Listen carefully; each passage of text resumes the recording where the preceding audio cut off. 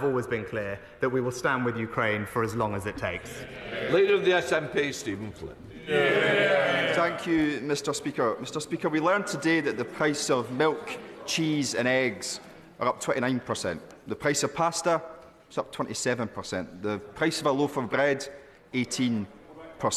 Does the Prime Minister agree that this is no longer just a cost of living crisis? This is a cost of greed crisis.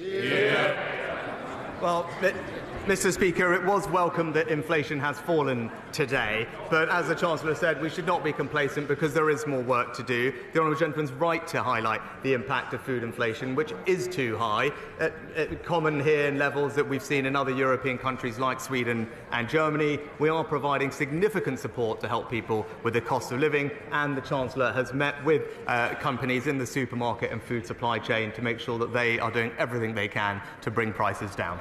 Stephen Flynn.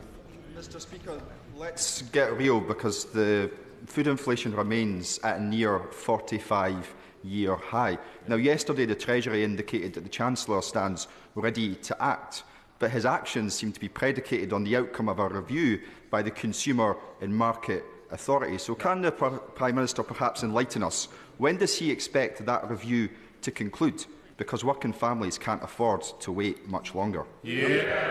Well, Mr Speaker, honourable gentlemen will know that the CMA is independent of government, but the Chancellor did meet with them recently to discuss the situation in the grocery industry, and it will be for the CMA to make decisions on that. But we're doing everything we can to help consumers manage the challenges of the cost of living, Mr Speaker. But if the SNP wanted to do their bit, maybe that they could reconsider their deposit return scheme, which has been, it's very clear what people have said.